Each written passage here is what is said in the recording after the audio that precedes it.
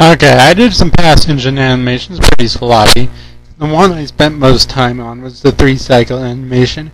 As you can see from this picture, like the theoretical design that has a centrifugal supercharger, then it has another supercharger that locks the air and allows it to build up pressure, and then it injects that air at high pressure, ignites it, and it expands, and the advantage of the 3-cycle that it gets a revolution every RPM, and also expansion ratio can be greater than the compression ratio, which allows greater thermal efficiency than the standard auto engine. Okay, the actual engine animation of 3 cycles coming up. Watch for the intake sequence. It's pretty quick compared to the rest.